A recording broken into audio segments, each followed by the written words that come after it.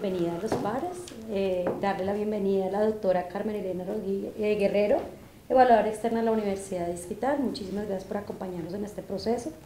Darle también la bienvenida al doctor Carlos Rico Troncoso, evaluador externo de la Pontificia Universidad Javeriana. Muchas gracias por colaborarnos como evaluadores externos de la productividad académica del profesor, del libro de investigación. Y darle la bienvenida también a la profesora Luz Daria Arias Soto como evaluadora interna de la Universidad Pedagógica Nacional.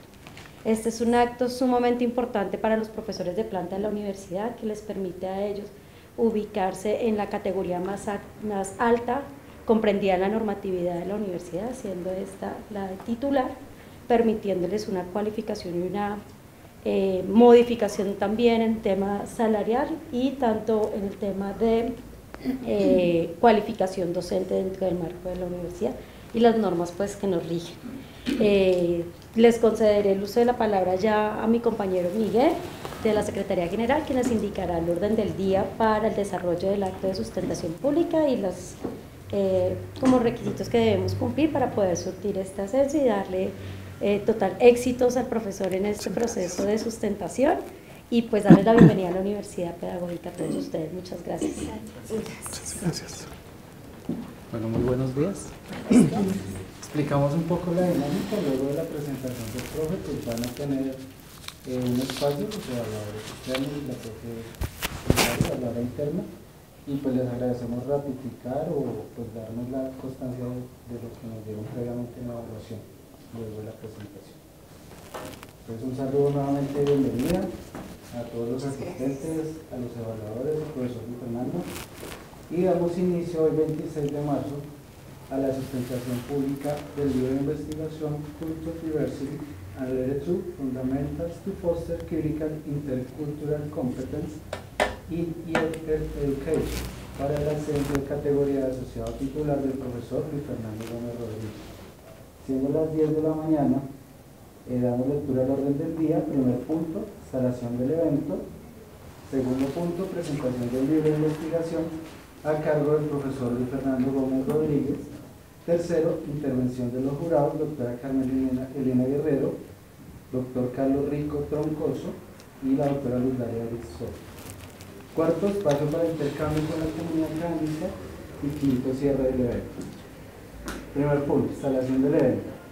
Dando cumplimiento a lo dispuesto en el numeral sexto del artículo cuarto del acuerdo 005 de 2003 del Consejo Académico, por el cual se establecen los criterios y procedimientos para la evaluación del trabajo requerido para ascender a una de las categorías del profesor asociado titular, la Secretaría General, obrando como secretaria del Consejo Académico, se permite dar inicio a la sustentación pública del libro de investigación para el ascenso de categoría a titular del profesor Fernando Gómez Rodríguez.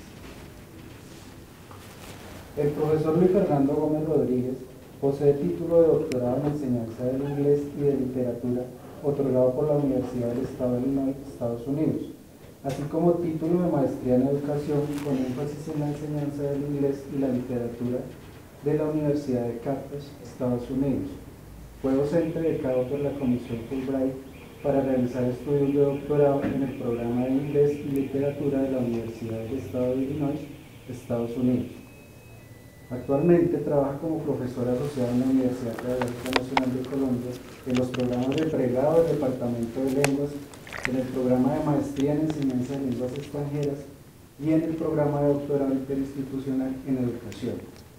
También ha sido investigador del grupo de investigación Hipermedia, Evaluación y Enseñanza del Inglés, reconocido por Colciencia. De igual manera, ha servido como asesor de tesis en los niveles de maestría y doctorado. Otra de sus actividades académicas incluye la publicación de artículos de investigación en varias revistas colombianas e internacionales indexadas, así como ser autor de varios libros de textos de inglés comunicativo para niños y adolescentes en Colombia y Latinoamérica. Sus principales temas de investigación son la competencia intercultural, la pedagogía crítica, el desarrollo profesional de docentes de inglés en formación y la enseñanza de literatura norteamericana y británica en el contexto de inglés como lengua extranjera.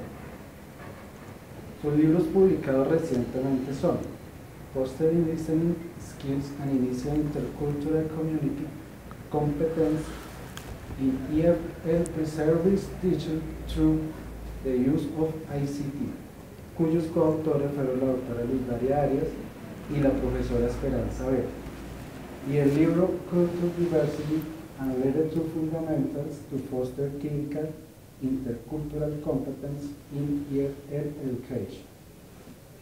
Algunos de sus artículos más recientes son English Learner Voices on Integrating Poetry Through a Transactional Approach in an EFL Classroom en la revista Literatura y Lingüística. Siguiente artículo, Learning by Teaching, Training EFL Pre-Service Teacher Through Inquiry-Based Approach en la revista Electronic Journal of Foreign Language Teaching. Y por último, EFL Learners Intercultural Competence Development Through International News en la revista GIST, Education and Learning Research Journal. Segundo punto, presentación del libro de investigación a cargo del profesor Fernando. Muchas gracias. Okay, I'm going to start my presentation by first doing a contextualization about my study. This book is the result of my doctoral dissertation that I carried out at Illinois State University in the United States. And this is a study supported by an English studies model, which established interdisciplinary connections among literature, TESOL, and pedagogy in support of a pedagogical application of the teaching of multicultural American literature in a Colombian EFL classroom. So I guess that one of the most important contributions of this book is that I try to establish interdisciplinary connections. I think that the EFL education needs to, be supported by other areas in the humanities, because today learning English is not only to learn the language. We need to do more than that, and therefore, particularly for this study, I use interdisciplinary connections such as literature and pedagogy. The purpose of my book, which was my dissertation, was to help EFL learners develop intercultural communicative competence through literary texts. This was a qualitative case study carried out at Universidad Pedagógica Nacional, located in Bogotá, Colombia here. So the participants of my study were the students that I had by that time when I conducted this study, which was in 2010. Well, this study was supported by two questions. The first research question was how my advanced EFL learners develop intercultural communicative competence through the study of multicultural literary short stories of the US at a Colombian university. And the second question was what part my literature as content area play in leading EFL learners to become intercultural and competent speakers of English.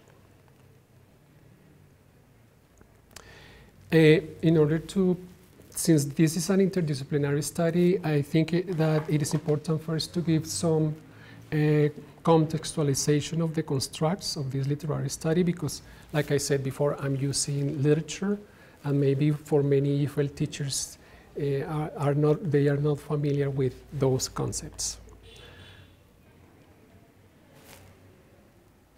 In the first chapter, I state that our contemporary world is becoming a more globalized society, and because of this situation, the educational system needs to prepare students to become intercultural beings in a society that is becoming more inclusive and diverse.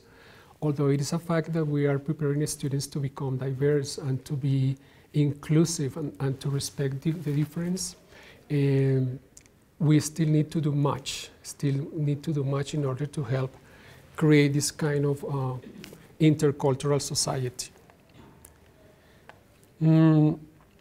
I propose in the first chapter of my book that one meaningful way to help EFL learners develop intercultural communicative competence is through the literary text. I recognize that, of course, there are many other ways to help students develop intercultural competence. for example, through songs, through news. I mean, there are other resources. But I particularly focused on this, on the literary text, for one main reason. Because by 2010, when I was doing my research, the literary text didn't have much, hasn't been used as a resource to help students develop their intercultural competence. So I was attracted by that topic. How could I connect intercultural competence and literature so that students could develop intercultural communicative competence? Also in the first chapter, I include some important concepts for readers to understand this interdisciplinary study. The first one, I give an explanation about the traditional white American literary canon, which in general terms, it consists of the literary production written by the most recognized American authors who belong to the white society, to the white American society. We can mention, for example, Ernest Hemingway, Faulkner, Tennessee Williams, Edgar Allan Poe, who are the big figures of the American literary canon. When I was doing my research, I discovered that most of the people, and even the students here at the university, have that idea that the literary canon only consists of those big figures. But there is a problem. They are not the only literary figures in the American literature. There are other authors who are very important and who belong to the minority groups in the United States. So I thought it was very important to include those voices that had been kind of marginalized, to include those voices in this study. Well, that is the first concept. The second concept that I explain in the first chapter is the conflict that I had as a researcher in terms of authenticity. Because when I was doing my research, well, we as English teachers understand very well what authentic materials are, or authentic literary texts, because we see authentic literary texts from the point of view of language. And then we give to our students authentic materials in our class. Sometimes we tell them to read new pieces of news or a journal article, or, I mean, different materials. For us, is very clear. But when I was doing my study, I had a conflict with my literature teachers because they didn't understand why I was working on authentic text. For them, authenticity is more related to identity. So I thought it was very important to clarify this because there was a conflict. Why? Because they see authentic text from the point of view of identity, which is a complicated term. And therefore, for example, Pérez, Torres, and Ansaldúa consider that homogeneous cultural authenticity is a fraud term. It doesn't exist. For in the literary studies, authenticity is problematic because they say that there is not an authentic culture. And it is true. For example, our Colombian culture is influenced by many other cultures. For example, by the American culture. In that sense, I thought it was very important to clarify these two concepts in my book.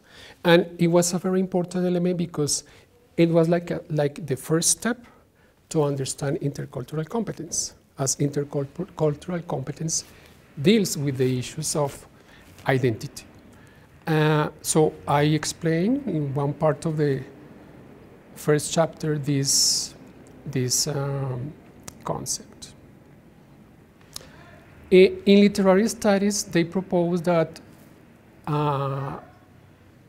cultural authenticity is more related to hybridity and heterogeneity, because all of us are completely different. And all of the cultural groups in the world, although we tend to stereotype cultural groups, we can say Americans are like this, or Colombian people are like this, you know, we give them like static characteristics. In fact, it is a fraud because all of us are different. So we cannot say that a cultural group is completely homogeneous. We need to speak in literary studies about hybridity and heterogeneity, implying that all of us are completely different, and therefore identity and culture are complex terms. Also, I explain the definition of multicultural literature, which in general terms refers to the literary productions produced by, like I said before, minority groups in the United States, including, for example, Native Americans, African Americans, Mexican Americans, and also disabled people who are never heard, or those people who are marked by gender, like gays, lesbians, etc. So they are the voices that, the new voices that, like I said at the beginning, do not belong to the American canon, or didn't belong to the traditional American canon, but now they are part of the literary canon, because the literary canon in the United States is now more inclusive, you know, and they are being recognized as important voices of American literature. And the other concept is intercultural communicative competence, which I'm going to explain in a few minutes. Of course, my research is based on a statement of a problem. And I have 4 aspects or 4 limitations that I identified as a researcher when doing my study. It was in 2010, and at that time I had a group of advanced students who were more concerned about learning grammatical forms and communicative functions than fostering intercultural communicative competence. In fact, when I asked them about what culture was or what intercultural communicative competence was, they didn't have any idea about it. They have like a notion, but they didn't have clear what a competence was. So I thought it was very important to work on intercultural competence because they were more eager at that time to learn grammar and to work with language than to actually work on cultural issues or intercultural issues. The second limitation that I had at that time was that these advanced learners lack appropriate knowledge of cultural content, and they knew more about surface levels of culture. By surface culture, I refer to the fact that they knew information about, for example, holidays, food, music, celebrities, important touristic places, but no more than that. And actually, in previous English classes, they gave little short presentations on these topics, but they never studied those, you know, like other kind of more complicated topics related to deep culture. So I thought it was a necessity, and as a researcher, I considered that the literary text was a powerful means to help them work on those elements of deep culture. The third limitation was that the instructional materials were mostly based on non-authentic texts, as they worked with photocopies to practice grammar. You know, like we teachers many times give our students photocopies taken from other books to work on grammar, and they do the activities, or we use a communicative textbook, or we bring to the classroom a movie or any other kind of material, but actually the literary text is absent. So I thought it would be interesting to include the literary texts as a means to help them develop intercultural competence. And of course, like I said before, deep culture needed to be approached in the EFL classroom. That was what I found as the statement of the problem. Well, later in chapter 2, I present some concepts of intercultural and multicultural competence. Here I include one definition of intercultural competence, because there are many, I chose Byron's, Nicholson's, and Stevenson's definition, which says, the ability to interact with others, to accept other perspectives and perceptions of the world, to mediate between different perspectives, and to be conscious of the evaluations of difference. Just to understand what it is, and I know you are experts on this topic too, so I won't give any more details. But what is interesting to say is that intercultural communicative competence is still used by scholars around the world in different ways, because it is a topic that is in exploration, that is being investigated, even at this moment. And it has different names such as global learning, global competence, international competence, and multicultural competence. So it indicates that it is a very interesting topic of research at the present. And I also explain in chapter 2 intercultural communicative competence, but I am going to do it through this, let's say, this figure that I designed, which are the main components of the intercultural communicative competence. This is a model proposed by Byron, who speaks about knowledge, skills, and attitudes, the three main components of intercultural competence. I know you have already read about that too.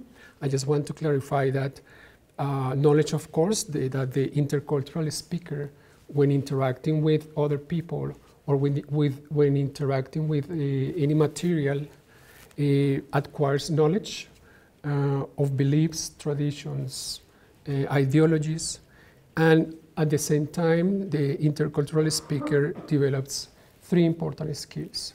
The first one is the skill of discovering, the second one is the skill of relating, and the third one is the skill of interpreting. And at the same time, the intercultural speaker develops attitudes like openness, tolerance, readiness, you know. But it is very interesting because according to Byron's model, the intercultural speaker develops these skills at the same time. They are mutually together, and they are one depending on the other. It is similar to the concept of, and it is an extension of the communicative competence. Well, this is just to review. So in chapter number 2, I explained these sawars. Actually, there are 5 sawars, but I simplified that model into these 3 ones. In chapter number 3, I talk about the importance of multicultural literature in the language classroom. So I explain the definition of intercultural communicative of multicultural literature as given by many authors like Bishop, Arana, Magai, and Francie, and Lauter, who belong to literary studies. They don't belong to the EFL context. Remember that I was doing an interdisciplinary study. And then I would like to read one section from page number 90, so that you have like an idea of what multicultural literature is about. You have the book.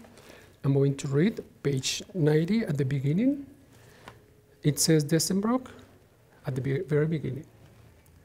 Desembrock involves alternative ways of experiencing the world. He asks the question, why should we read multicultural literature?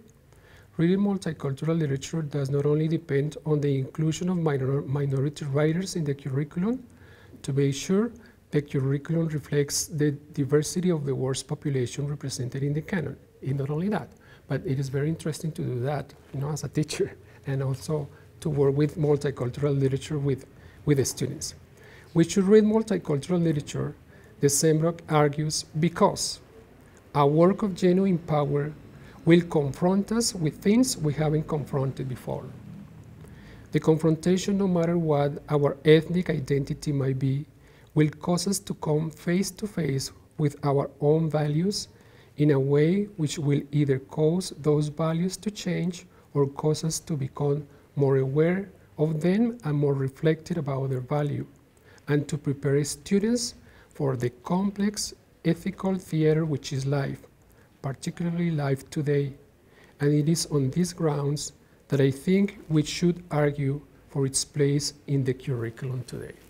So I think this is a very important argument to understand, first of all, what multicultural literature is and the purpose it has, which can also be applied in the EFL context. I also explain in chapter 2 the main goals of or objectives of multicultural literature as suggested by Kay, Crosby, and Land. There are basically 3. The first one is that the first goal is that through multicultural literature, students can expand their knowledge of the world, which is one of the basic goals. The second one is through multicultural literature, students can reduce prejudice and resist attitudes in a society, in a world that still is dominated by violence, discrimination, racism, prejudice.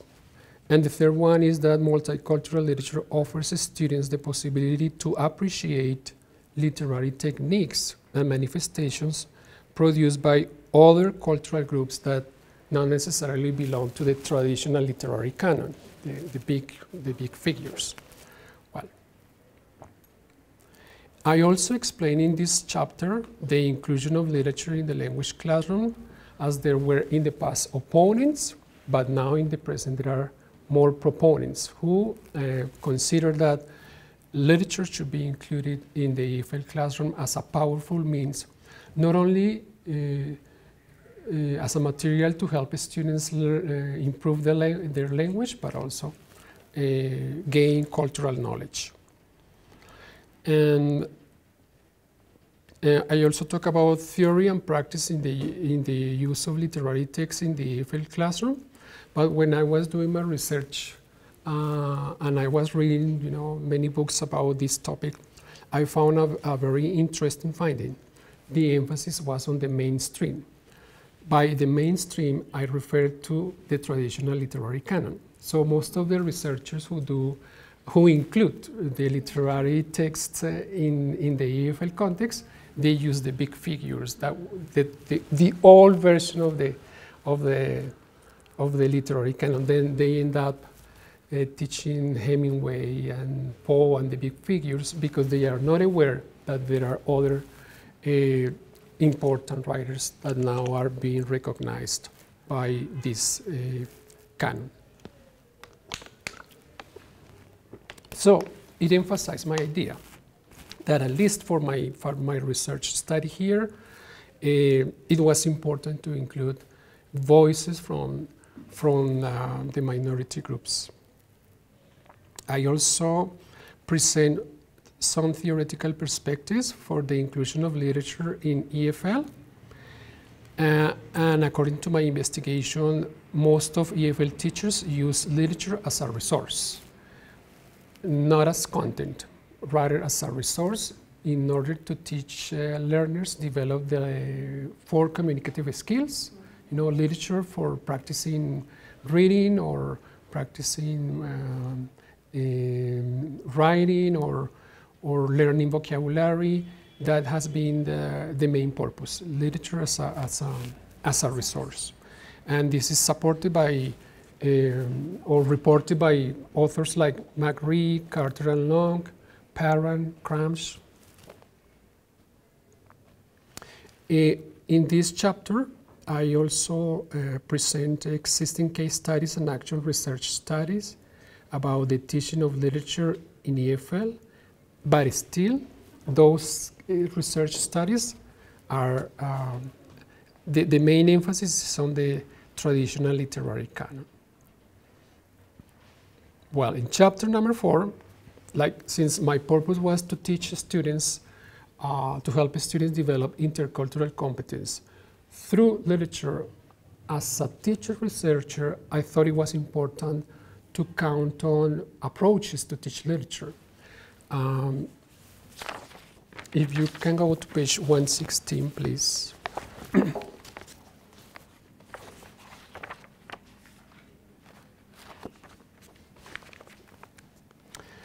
I state this idea for me as a researcher doing this study.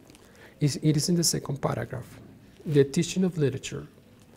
It says the teaching of literature in any classroom, whether in our native language or in the EFL classroom, should not only be based on merely teaching the literary text itself.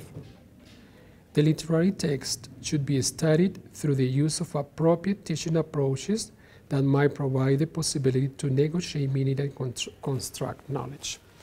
Therefore, I needed to do more research because I thought, okay, I'm going to teach literary texts in my class, but based on what? I need pedagogical basis to do that. And this is also part of the interdisciplinary connection that I did. I found, or I classified, found and classified several pedagogical approaches to teach literature that are used in literary studies, but that can be applied in the EFL context.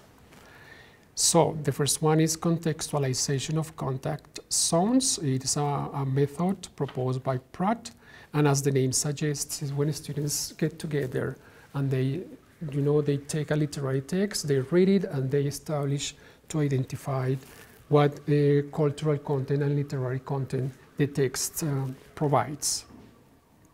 Also, there is this interesting approach, which it is one of my favorite ones, which is called engagement and debate and conflict in the classroom, proposed by James Garcia, because he is an author who says that we English teachers and literature teachers teach these topics in a very congratulatory way. By congratulatory, like we teach safe topics, like for example, music, for example, achievements of a cultural group, but we never, confront the students with conflict and debate. And then he criticized that aspect. So it would be, he said that it is very interesting for us as literature teachers or English teachers to create debate in the classroom. Because when they do that, the students are completely changed and they face reality, okay? So I have to confess that this is one of my favorite approaches. The other one is the practice of historicizing, proposed by Keating and Lauter, who indicate that we need to see history as a tool to teach literature, but in a critical way. It is not just to memorize historical events, but to put it in a critical way. Relational teaching, as the name suggests, is to establish relationships between people coming from different cultural backgrounds, or establishing relationships between cultural relationships between what the author presents in the literary text and the students' personal lives. And she also talks about one interesting topic that is called commonalities, which I also like it very much, because instead of looking for differences, cultural differences in the literary text or any other materials, what we try to find is to find commonalities, common, let's say, beliefs or common cultural practices. So I thought it was very interesting to use these approaches in the EFL context. And there are these socio-constructivist pedagogy approaches, but I won't speak about that because we, in the EFL context, know about that very well.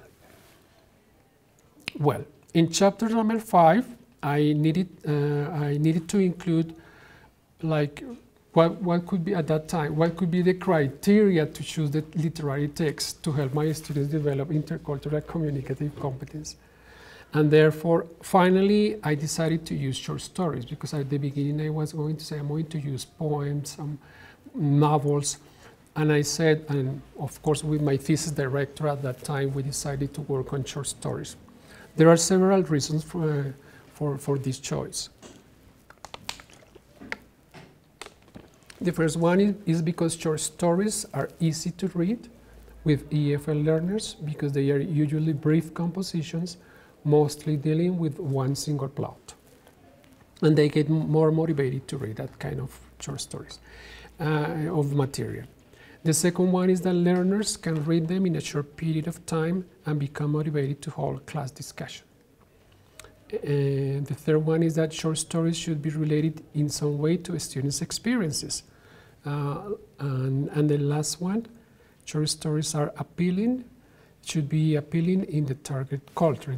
In other words, that students enjoy reading those materials. According to my experience as a teacher, students enjoy more reading short stories than poetry. They find poetry more complicated, and novels, they get very tired, you know, like when they read novels. But when they read short stories, they get more interested in those kinds of materials. So in chapter number 5, I will give all the explanation about that important aspect. Well, this is finally one sample. This is just one sample of the multicultural short stories that I used to conduct this study. Like you can see in the table, I used 2 Mexican-American short stories written by Sandra Cisneros, 11 and Woman Hollering Creek. I also used one U.S. Puerto Rican short story, Grandma's Wake, by Emilio Diaz Valcárcel, because I wanted my students to see that also the colonies of the United States, like Puerto Rico, are part of the multicultural lens. And it was very surprising because at that time they didn't know that, you know, that, for example, Emilio Diaz Valcárcel now belongs to the American literary canon. So for them it was new cultural information that they really enjoyed. And this short story was written in Spanish and then was translated into English. So they were reading the translation. And that is part of the intercultural process that they were having when I was, of course, doing the pedagogical intervention with them. I also chose a Jewish American short story, The First 7 Years by Bernard Malamud, and 2 African American short stories, one by Alice Walker, Everyday Use, and the other short story written by Dick Gregory, and the story's name is Shame.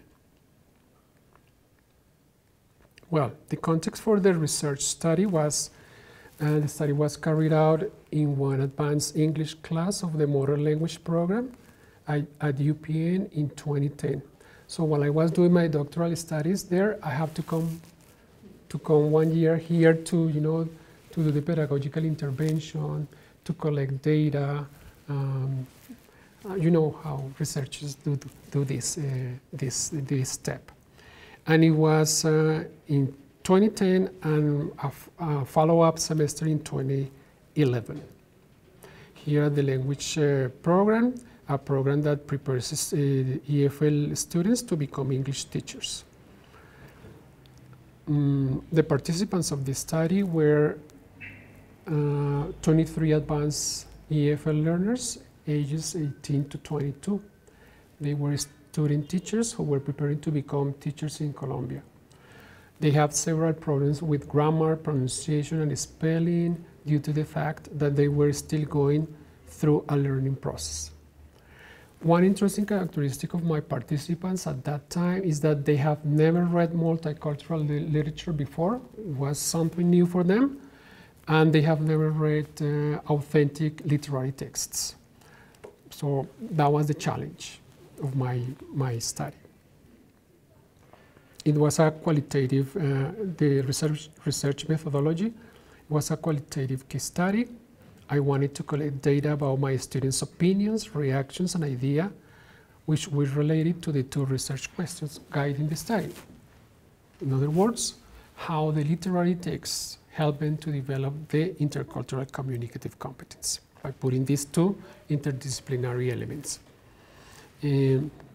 Like I said before, intercultural competence and the literary texts. I used for data collection instruments, I used 4. I used direct observations or field notes. I took notes every single class, writing what they did. And after each class finished, I complemented the field notes in relation to the experience they had working with the literary text.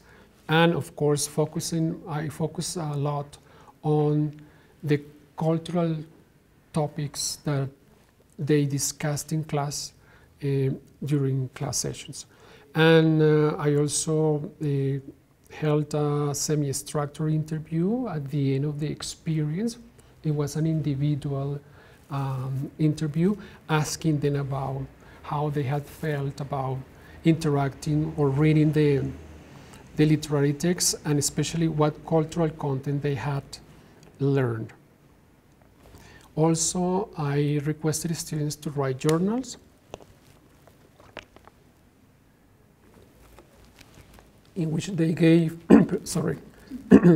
reflective opinions about the experience.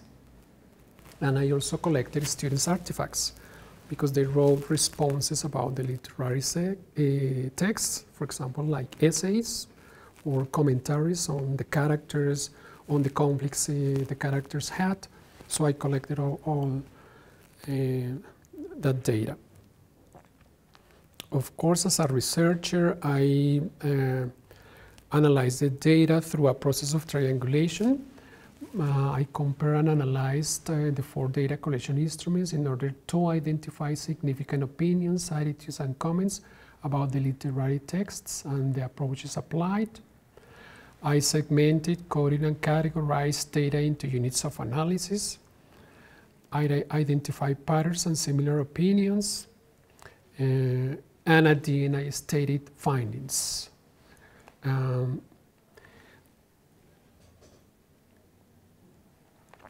I just want to present, this is just the end of the presentation. These are some of the findings, because there are many findings in my book, but I just picked the most important ones. One of the most interesting findings, I was surprised because of this finding, is that students value very much the history as related to the analysis of the literary text. And then the finding is the history of the US can be studied through multicultural literary texts when historicizing. I'm going to read this sample of data first, and then I'm going to comment the implication of that. It says, this is taken from the interview. Anna, who is one of my participants, says, I have learned a lot in this course because the speaker means previous classes, we didn't have the opportunity to read those kinds of texts, multicultural texts. For example, I've learned about the Black Power movement, economic problems and discrimination, problems about immigration problems, racism. That's what she says. If we analyze that piece of data in context, we can see that the student was able to develop intercultural competence at a deep level, at a critical level. She is recognizing that she had the opportunity to learn elements of deep culture, like when she talks about the Black Power movement. And I remember that this, in order to contextualize this data, it happened when we read the short story Everyday Use by Alice Walker. And they were very interesting about the Black Power movement, not only as a political group, but as an artistic literary group. And at that time, it was the opportunity to speak about discrimination, and it related to the historical aspect that I'm talking about, as the name suggests there, historicizing. So when talking about history in a critical way, gave students the opportunity to develop their intercultural communicative competence in a different way, in a critical way. They were not speaking about, issues of fashion or music or food. They were more concerned about other, let's say, conflicting topics of the American society in this case, such as discrimination, immigration problems, racism. So it shows as the data shows, they develop intercultural communicative competence in terms of knowledge, as the participant says, I have learned. Well, here I have another example related to that they give importance to history as an important aspect to develop intercultural communicative competence. Mercedes says in one of the logs, I think that I became more critical and analytical about how some people dominate and how others are dominated. I consider that seeing reality from another point of view through literature and history gave me the possibility to analyze and realize about our situation as Latino people. So for me as a teacher researcher, this was important data because the speaker is actually recognizing that she became critical and analytical about the cultural events of the literary text, or cultural events that are presented in the literary texts, which is for me meaningful data.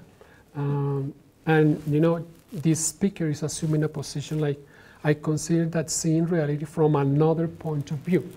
Although she was not clear by saying another point of view, which one it was. It suggests that she was learning culture through the literary texts in a different way, which we assume that she was learning important information, for example, in this case, about Latinos, the situation of Latinos living in the United States. So learning culture in a more critical way. Another important finding is that the literary texts depict unequal social differences and gender roles in both social and family settings through the characters' interaction. Because of time, I won't read this because I think it is much better to read the second one according to my analysis. I chose two pieces of data. This data says, even though the role of woman as a well, the context is when we were reading the short story Woman Hollering Creek by Sandra Cisneros. Then students were asked to write a response paper about the character that is Cleophilus, who represents, you know, the woman of a, let's say the Latino woman who is submissive and dominated by her husband. That is the context.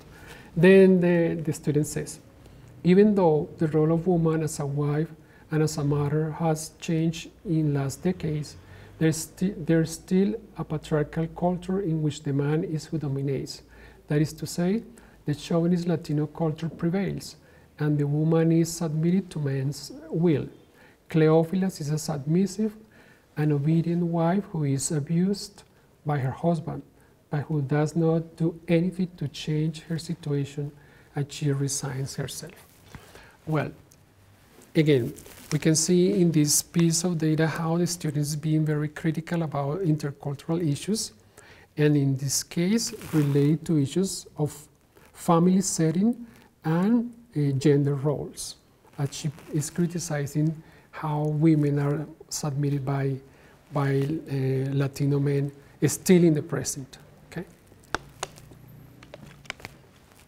And it implies that she is actually doing like a critical analysis of this situation, developing in these ways her intercultural communicative competence as she is analyzing a Mexican-American character as presented in the story.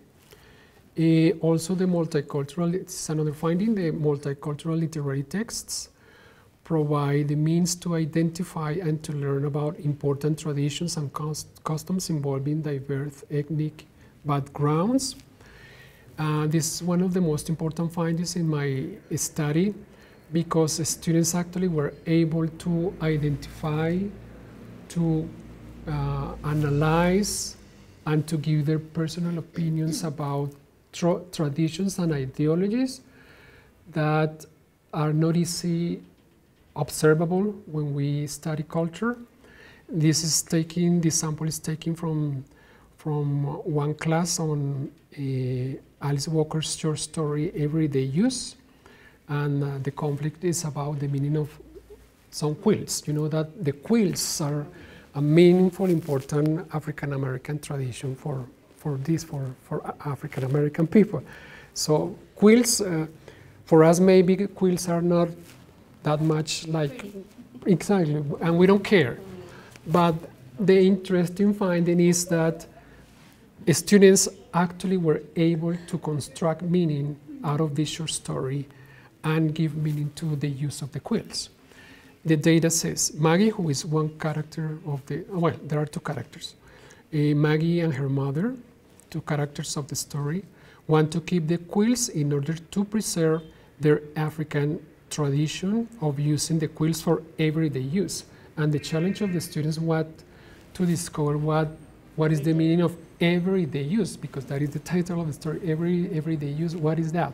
But we can see here that, like Maria's response paper says, she actually got the meaning, and she says that is putting them on bed, using them daily, and seeing them each day are ways to demonstrate that the quilts are important, because all the generations and the traditions of the family will never be forgotten.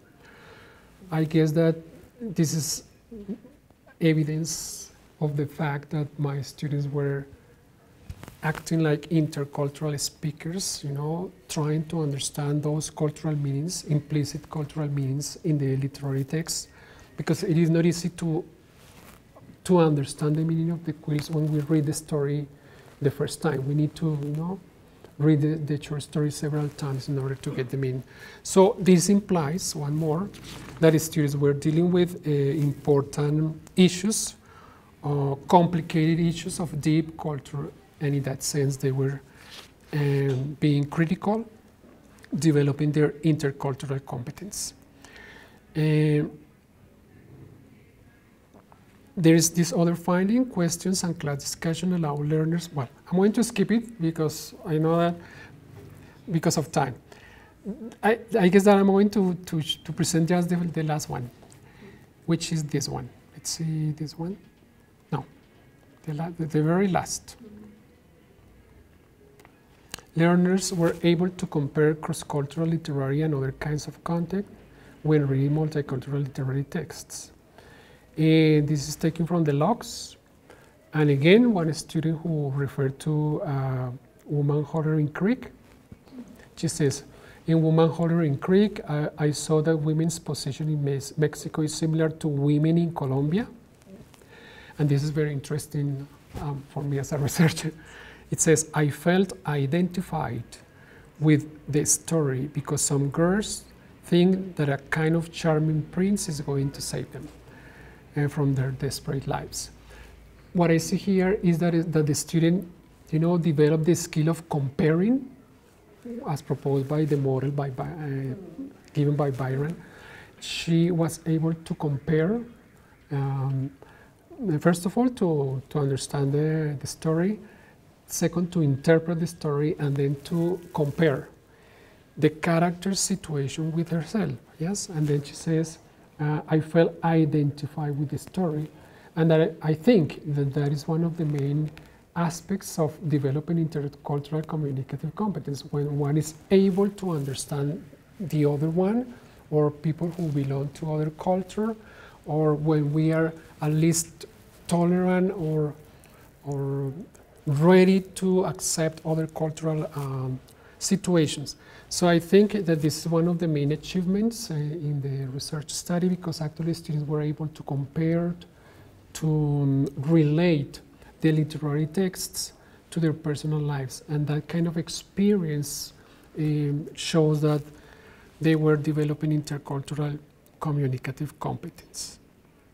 Well, the conclusions. I have several conclusions. I chose only 4 conclusions for this presentation.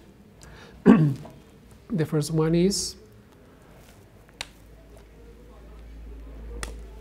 that the inclusion of literary texts, sorry,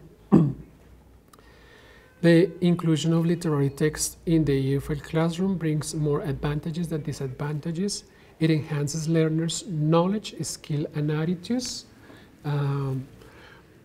Instead of just teaching grammar and teaching communicative functions. Actually, students can develop, can become intercultural speakers through literary texts in the classroom. It is true that they are not speaking with foreigners or with people from other cultures, but actually the voice of the author in the literary text is a person who represents the target culture. The second conclusion is that it is necessary to establish interdisciplinary connections among different areas, like, for example, the ones that I use: pedagogy, literature, literary studies, and teaching methods to help EFL learners enhance intercultural communicative competence. It is a necessity in the EFL classroom. And the third one is that multicultural literature helps students to be critical about pre-established and traditional cultural ideologies. Learners can transform, criticize, and reshape cultural meanings that have always been considered static or, like have been unmoved. They criticize and then they transform culture, because, as we know, culture always is transforming. The impact of my book. The first one is that several articles have been published derived from this book and this research project, and they have been published in several scientific journals. The second one is that I gave a presentation on the book en la Escuela de Ciencias del Lenguaje y la Maestría en Estudios Interlingüísticos e Interculturales de la Universidad del Valle, held in August 10, 27. They invited me to give a presentation on this book, and now the book is there, and it is in the library there as a reference for those students who are working on intercultural topics. And the other one is that my research work, including the articles, have been cited, which is actually one of my main achievements after all this research project that I have done. Sorry, I guess that creo que me pasé, but that's it. Thank you very much.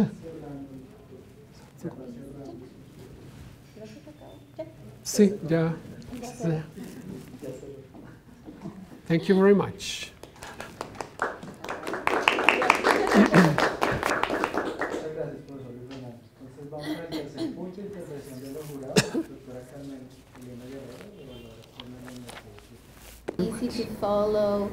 Your ideas are clearly presented. It is very organized, and that I think it's a must. And it implies in your book that when we read, we really know where we're going and what to expect, and everything is really nicely written in your book. So congratulations on that. Also, I think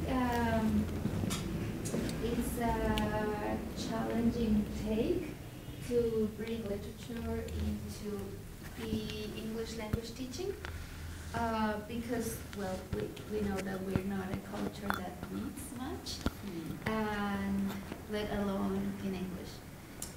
But it's interesting that you bring this into the EFL class. The other thing I found a plus in your books is this practical experience, because sometimes we talk about the wonders of doing this and that, but in abstract terms. So in theory it sounds beautiful, but then how to do it like in the everyday use, but in the classroom, yes, how do you do it in the classroom? And you have this chapter in which you explain how you did it, and also these approaches. I think that I also like this chapter very much, and the one you mentioned, your favorite was my favorite too. Yes. So I think that is also something that the book brings to students, to teachers, on how to do it for real in the classroom. So I think that it's very interesting. And I think I have 2 questions or 3 questions, probably. easy questions. One is, well, some of my struggles in the book was with the critical intercultural competence, because I have reading other stuff and it's a little bit different from what you presented. So kind of that was a little bit lost for me in the book, but my questions have to do more with, I'm not sure, but I think Sandra Cisneros uses Spanglish in her texts, right? So one of the questions is, because of these dominant ideologies about English and the purity of English and all these things, I have found that some students resist when we enact our bilingualism. So when we use English and Spanish, it's like a crime. So I wonder if in your experience with using these texts, for example, Sandra Cisneros, if they had any type of resistance to the use of bilingualism in the text. That's one thing. And Can the I other. answer now because then I forget? Okay. Well, actually, I remember very well that they were surprised. Actually, they didn't resist to that, because I agree with you. Most of the time, we even teachers criticize students when they speak in Spanish in class. But actually, they actually admired the fact that Sandra Cisneros uses Spanish. And since, like I said in my presentation, they were doing this historical research previous to reading the literary text. They came prepared with the idea that Spanglish is part of Sandra Cisneros' literary production. So they were ready to do that. It wasn't that much. There wasn't that much resistance from them, because they understood that that is one of the elements that Sandra Cisneros uses in her literary work, actually as a way to identify her style, her writing, and identify her Mexican roots. So it didn't happen, but I have heard of cases that students resist. Yes. Okay, thank you. And with something that I did with one of my doctoral students is to revise lots of study plans from different universities in Colombia, and we see that this is a recurrent pattern. That is, one semester or one class is American literature and British literature, but we are still like in this frame that literature for language students is American or British. And here you bring, you bring American, but an enhanced view of American literature. So this is more like a question to think about the future, and is if you have thought about proposing some changes in the study plan to include this multicultural view of literature that includes not only American or British, and not only these, because this is a wide, yes. Exactly, it's enriching, but also if you have planned or thought to engage into bringing a little bit more variety and diversity to yes, this. I agree with you. The situation at the time is that because we have a literature course that is called American literature, right? And I was doing my research study there in that class. So I was also, limited by that context. So the option that I had in my mind was, okay, multicultural literature of the U.S. But of course, we need to include other kinds of multicultural literature coming from different parts of the world. Actually, there is a theory that says that world literature is multicultural. So even translation, when I was speaking about translation, for example, Gabriel Garcia Marquez is now being read in English in many American schools, which is part of a more of a broader literary Spectrum. exactly spectrum. But we're working on that because in the new programs that we have changed the programs, the study plans here. We are starting this semester with the first semester.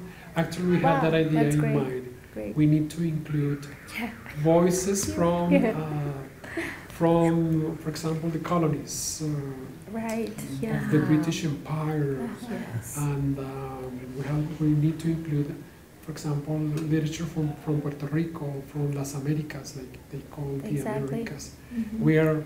We're planning to do that, and we are working on that. Thank you. Thank you very much and congratulations. Thank you very much. Gracias, profesora. Su concepto es oral. Sí. Sí. No sé. Bueno, para los registrados. Que quede en acta que Doctor sí. Carlos Rico Troncoso, evaluador externo de la Pontificia Javeriana. Tiene la palabra. Thank you very much. So I agree with Carmen Elena. I felt very, very happy reading your book because it's very clear. I think it's, well, very fluent, I mean, in all of the ideas.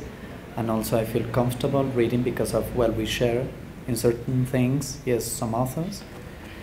But I would like to ask you a question, but it's much more related to, well, what you do now, what you are now, because of this is, well, what happens in the front of your doctoral studies.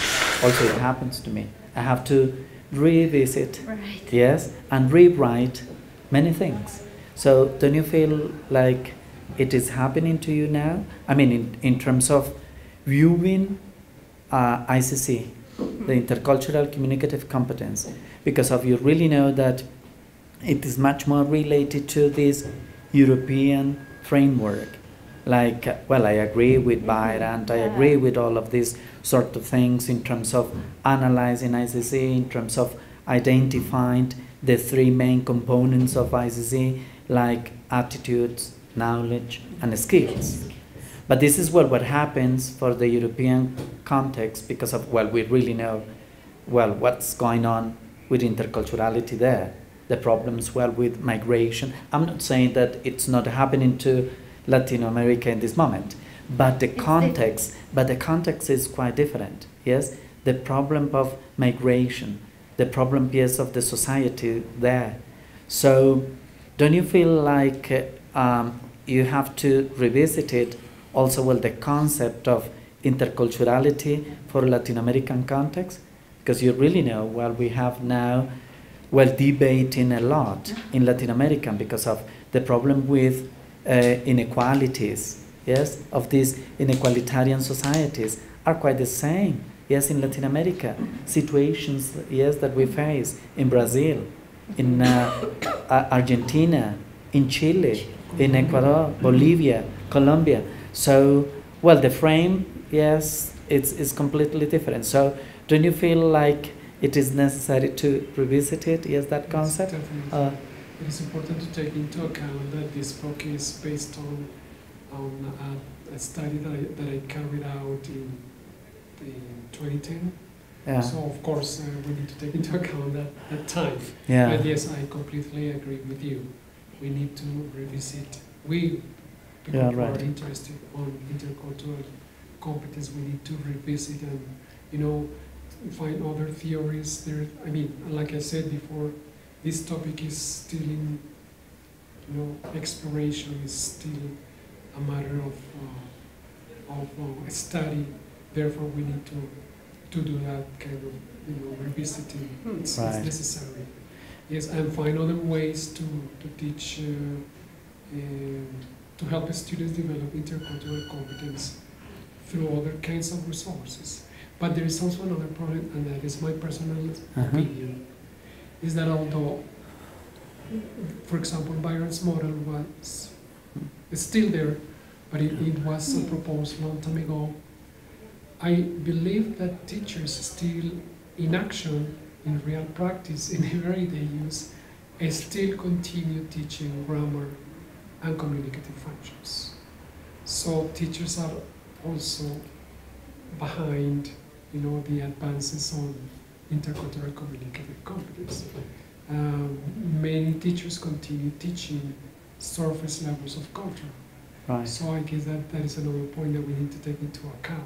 Right. Nobody doubts, yes, the effects of this research. I mean, in the context of EFL, because, well, we really know that we need urgent transformations in teaching languages, because of, well, we are still based on language, but language has a very restricted point of view. Language as a system, but not language as lenguaje, or maybe the ways in which people can communicate, the ways in which, well, we can construct, yes, these new walls. So that's basically what is happening. So whenever you include such topics in EFL context, I absolutely believe, yes, you can bring good results. I'm not saying, yes, it's wrong, because even in my case, I suggest those transformations in the classroom in terms of changing the mentality, in terms of analyzing different ways in which, well, you can develop interculturality, like you said. Literature, I think, is a powerful tool that we can use, because of what is literature? Literature means to create new worlds, to view the world into different perspectives. This is what we need. Once you read a book, you feel like you live in a different world. Even you can take up a different role. Sometimes, yes, you take up the role of, well, any agent there, any actor. So you say, oh, I identify, as one of your students mentioned, I feel identified with that. So it's amazing that you can do that, because of, well, it's part of interculturality. But the biggest problem is the concept of interculturality in Latin America. You really know that Zárate, de Souza, so they say that interculturality is used in most of Latin American contexts as a rhetoric, yes, tool. Yes, it's romanticism. It's just maybe to create a wonderful world, yes, to be tolerant. What is tolerance? Tolerance is also a concept that it is used in Latin American societies to impose, yes, these situations, to impose, yes, to impose inequalities. This is basically what you say. So that's what we try to do, the same things in English. So we have to be very careful, because consciously or unconsciously, yes, if we adopt these sort of frameworks, well, we are just becoming, yes, tolerant to what society. So this is, well, a controversial, yes, aspect. I'm still struggling, yes, a lot, yes, on that concept. But I say you can do it, yes, in an EFL classroom. But you have to be very careful, because of, you can say, I feel identified with this author, with this American, yes, writer, but it's because of you. But what about, yes, your students? In what context? So also you can, well, communicate also your messages, and then you try to install those messages to your students. So you have to be very, very, very careful, yes, of using interculturality. Well, fortunately, well, we do not have the last answer, yes, in terms of saying this is what we should do in our ELT classrooms. So we are trying to approach it, yes, day by day, this in different ways. But the most important is to change the mentality of what language is, what language means for the students, yes, in context like Colombia, which, to be honest, literature should be defined differently, because what's literature? So, for instance, you can say, in this, I was very happy to get back to this university, because I was graduated many years. Yes, in my master's. Yes, in Sinde. Well, yeah, and then I said, look, this is a different way of reading the university nowadays. So even talking to people, even I said, how can I get this building, for instance? It was amazing. So that's part of literature. Yes, you know what I mean? It's not those canons, yes, what you say, okay, now let's see Garcia Marquez because it's the representative of Colombian literature. But what about the other literature? Yes, we can say the small L. Yeah. Also, I would say yes. Small is actually polemic and complicated because that would be kind of offensive to say. Right. I mean, It even is the term important and minority it is- groups or Yes. the word Right. minority is complex because many authors don't agree with that name. They say, no, we are not a minority. Right. We are part of the literary canon. And like the white authors who are there in their high position, minority authors also belong to that level. They are not. Yeah. So it's part of the discussion Right. that is going on in terms of cultural identity. Right. Because all the, and some, for example, Kay, who is one author who supports multicultural literature, says that the term cultural minority groups, or yes, minority groups, it's kind of offensive, an offensive classification for them. Yeah. So this is part of the discussion that is going on interculturality, on multicultural literature. Yeah. But the thing with Right. this label minority in political terms is that it grants them rights. Exactly, So like that's, they are it's Yeah. complex. But at the end of the day, yes, the So- minority is the majority. The It's- minority is the it's majority. well, like right, it is yeah. not represented in such a way. Irony. So it is right. Thank you very much. Yeah, very good. So, it is positive, definitely. And Well, it's I say. Así Así es positivo. Gracias. Finalmente, la doctora Luz Daría Soto, evaluadora interna de la Universidad Pedagógica. Thanks a lot. Well, first of all, my concept is favorable. Mi concepto es favorable. I start with She look at the that. camera. Yeah, so that it is clear, yeah. I wanted to say, or I want to say that at the beginning, I said, no, I'm not going to be able to evaluate this book because Luis Fernando is my friend. So because of things, you know. But then they said, no problem, because anyway, you're going to evaluate it from your knowledge, etc., etc. So I said, yes, I accept, because I wanted to accept. But you know that sometimes things You could be might go biased. wrong, and that, yes. So, and then when I received it, I said, oh my God, that's too thick for me, because actually it was in a sabbatical year. So, and I said, well, it is thick, and I started to read it, but I was so eager to finish it that I guess in 2 days or 3 days, I read it all, because it was very clear. I would say that even a student who is in the previous semesters of the undergraduate program might read little by little, of course, I mean, guided by a teacher. But I would say that because of the language that you use, the clarity, etc., so it's not going to be very difficult for a student who has not graduated yet from the undergraduate program. So in terms of the clarity, etc., I would say that I really enjoyed it. I also enjoyed it from the point of view of the rigorous process of research that you followed, very clear for a student who is doing the master's degree.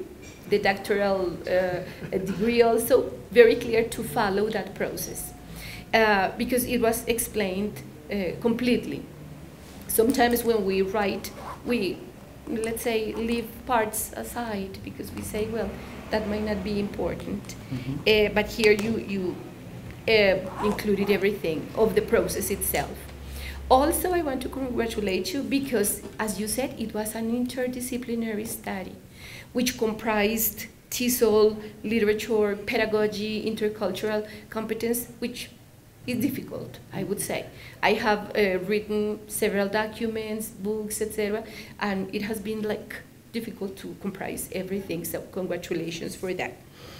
One concern is, I mean, I have an opposite concern to the one you have and the one that you might have.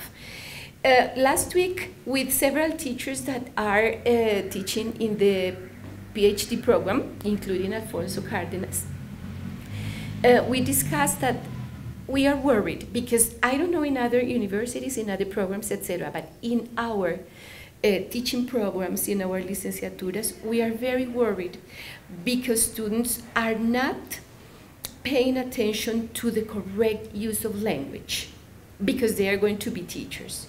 We've had that dilemma here, Some teachers say, no, the thing that matters here is that the students communicate something, that they get a message across.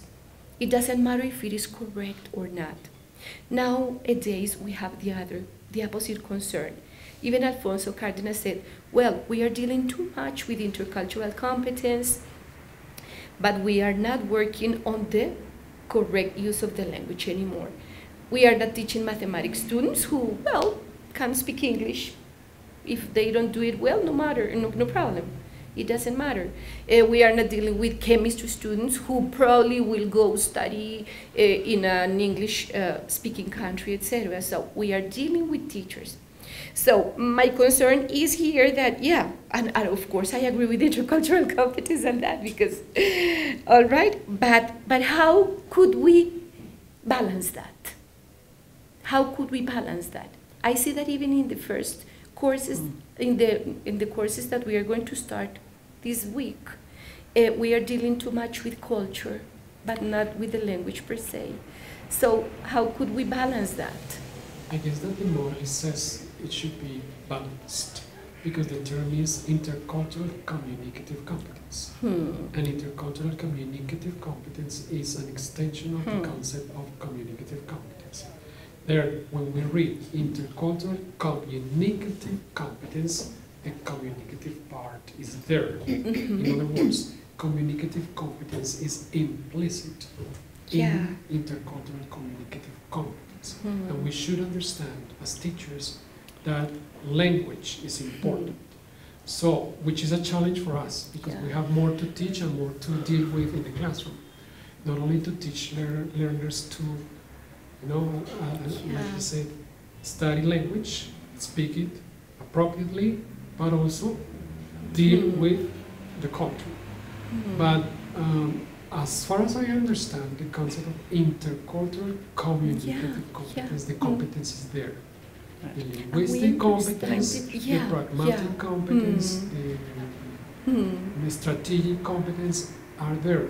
Because this model, like I said before, is the extension of communicative competence. So for us as English teachers, we have a double task. While teaching culture, we also need to teach the language.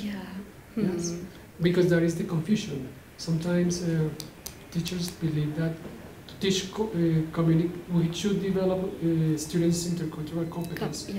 But if we pay attention to the term, a good intercultural speaker is the one who is able to use both. The language in order to communicate or to understand, but also deal with these other competences like interpreting, discovering, cultural messages. That is the compromise. And I agree with you, yes, and we know that we should deal with all those things.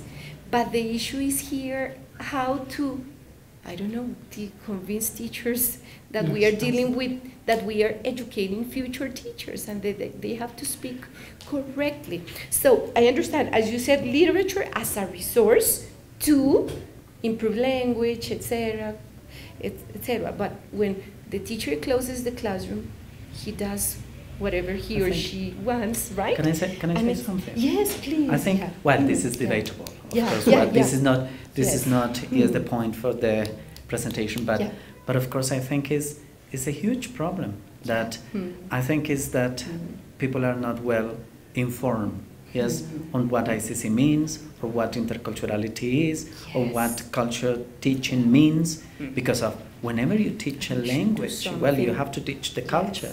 I think, the biggest problems in our classrooms is that we divide. One thing has to do with language, another thing has to do with culture. And then once you divide that, that's what you start to create those prescriptive, attitudes about language. If you concentrate on language, this is the right way of. So, but nowadays, nobody can say this is the right way. So it depends maybe on the context, it depends maybe on the person you are talking to, it depends on the topics, it depends on lots of circumstances that you have to do. So what is going to be the appropriate way of using the language? Well, that's what you have to consider in such a way. Sometimes I have to, yes, stop my students when they are using the language, and then they say, Carlos, why you are stopping me, and say, yes, do not allow me to talk. I said, you are forgetting who you are talking to. Yes, I'm the teacher here. So I'm not, yes, your colleague, I'm not, yes, out of the classroom or something like that. I wouldn't like to sound, yes, prescriptive teacher. On the contrary, it's a language user. Me neither, It's a language user. As a language user, then you have to say, please consider lots of variables, yes, that influence on language use. But please do not ask me what it's going to be the right or the correct way of. Yes, it's nothing. It's because of now what it is happening is this. That's why probably we have to adequate the language according to to these circumstances. But we have maybe to forget to use the word of correctness. Correctness. Correctness immediately maybe includes that idea of prescribing. And remember that nowadays we are much more concerned on describing the language. Yes? And I'm not prescriptive either, but I would say that the issue here is that we have, maybe because of the boom several years ago of ICC, we left aside like that. Maybe, not correctness, but the appropriate way in which you communicate something with the, let's say, good structure, good vocabulary, good intonation, etc., especially because they are going to be future teachers. So, and my issue here is, well, we are not to teach functions, grammar, as you said, right? But to make the balance, because we are going to the other side. And my invitation here to Luis Fernando and to myself also is to and I have it here also, to, let's say, try to take a stance and to try to intervene in the design of the new programs. Because as I saw last week, for example, we are dealing too much with culture, but language is left aside. Language as such, I know that language includes intercultural competence and everything, but let's say, like, if I can't use the correct way, so at least, or I use the correct way because they are going to be teachers. So they cannot be talking as always as people on the streets talk, etc. So I would say that we should take because the intercultural stand there and balance. And anyway, use literature as a resource anyway, and for intercultural competence. So I'm not biased saying that intercultural competence shouldn't be, fostered. Because anyway, I would be denying all the work that I have done so far. Okay, so, well, and the other thing is, aren't we making, if we complain because our students are becoming lazier, aren't we motivating or, let's say, stimulating them to be even lazier if we ask them to read short stories and not novels as we used to read? Well, just a curiosity. Definitely accurate. I guess that based on my experience as a literature teacher, I'm speaking about that. Reading novels would be more complicated for them, although they do it. But for example, every semester I give my students one novel to read, no more than that, because they need to have that experience anyway. Yes. But for a research project like this, that I was, trying to foster students' intercultural competence, I definitely voted for including the short stories, because of the arguments that I presented. And it doesn't mean that it is that they are becoming lazier. It is just that it's more appropriate for them to deal with, first of all, language, because they are dealing with literary language. And literary language, in a way, is already more complicated. It's not the normal language, the normal communicative language we speak daily. It is sophisticated language. It is sophisticated. It has allusions, other different metaphors, symbols. Literature. So I guess that short story for EFL learners are more Manageable. appropriate, manageable for them to, Manageable. to Yeah. deal with the literary analysis and to deal with the intercultural Right, component. yeah. So I don't know if I answered. I don't, it was a curiosity. Was- Yeah, okay. yeah, because we complain that students are lazy, they don't want to read so much. So, yeah, okay. Society Congratulations itself. again. Muchas gracias a nuestros tres evaluadores. Cuarto punto, espacio para intercambio con la comunidad académica. No sé si alguno de los asistentes desea tener una palabra de agradecimiento hacia el profesor Fernando.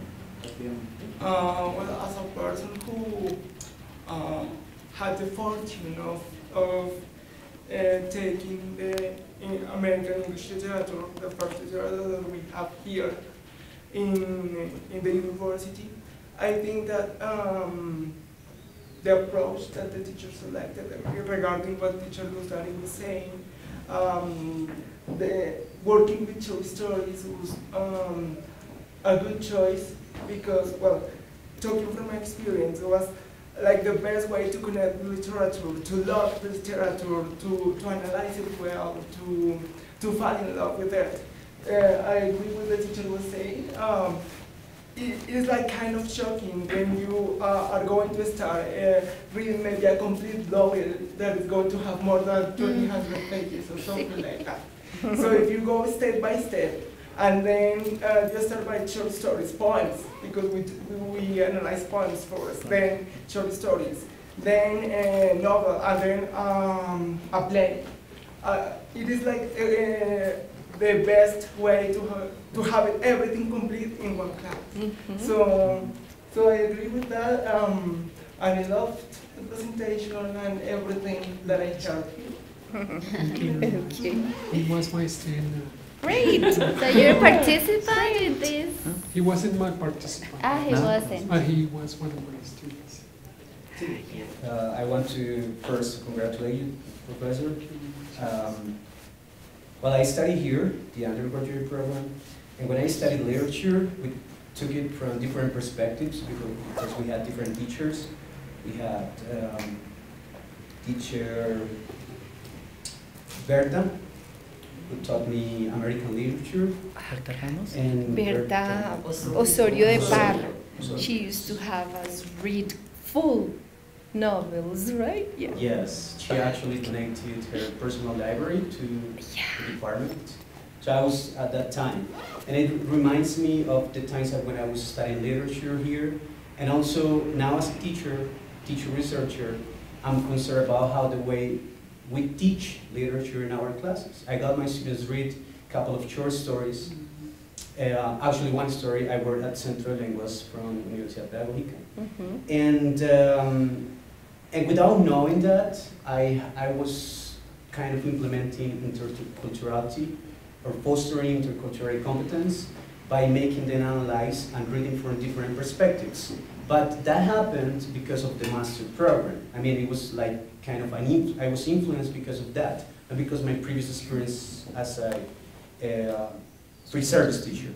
And it definitely opens the gates of different possibilities to teach literature. Mm-hmm. Not from the basic level, like let's analyze grammar, because I used to do that, like take pieces of text or passages just to get grammar and show students how grammar actually works.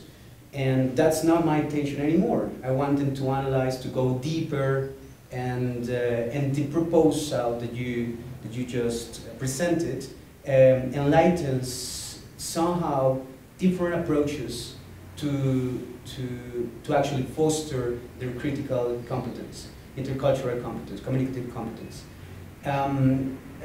It calls my attention that I'm using right now, these actually students have to do that by the end of the week, a debate based on what they read. So they have to choose a topic and then they have to debate it. They have to compare and to show their parents why it's debatable and controversial. So they have to prepare, they have to do some investigation, obviously about the author, the culture, the framework in which it was developed.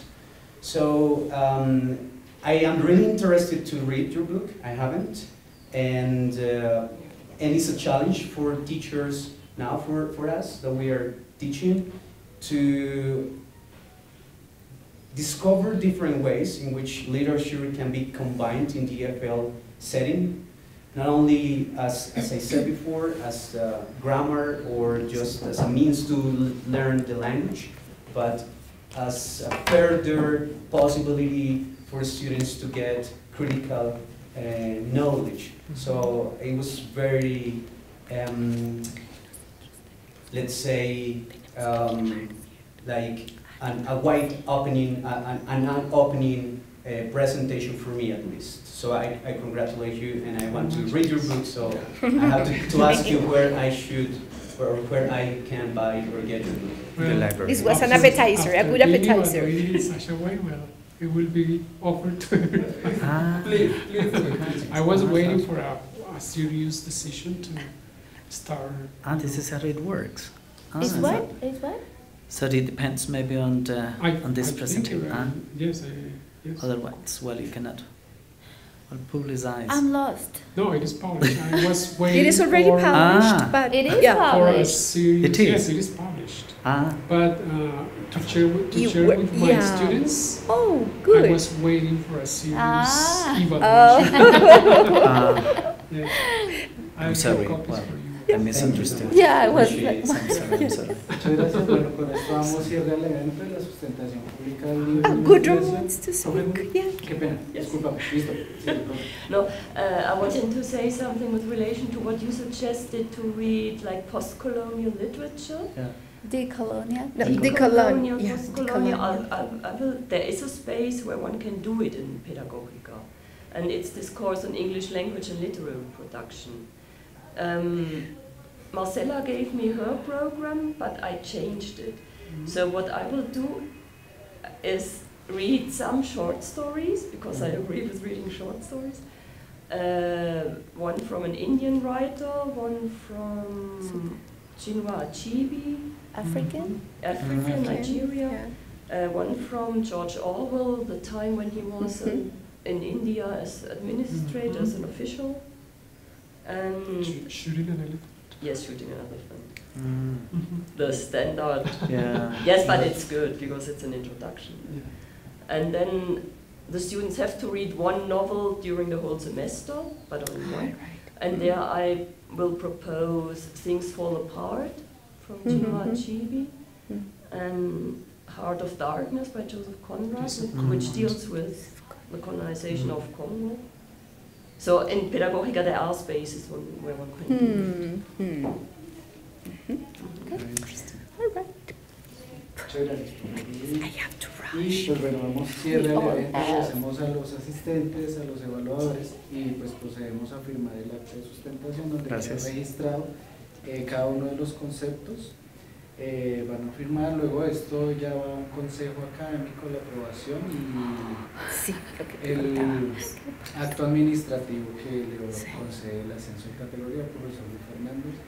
Muchas gracias a todos por asistir y felicitaciones. Hasta el próximo, el año siguiente. Sí, necesario. Por favor. Gracias a ustedes.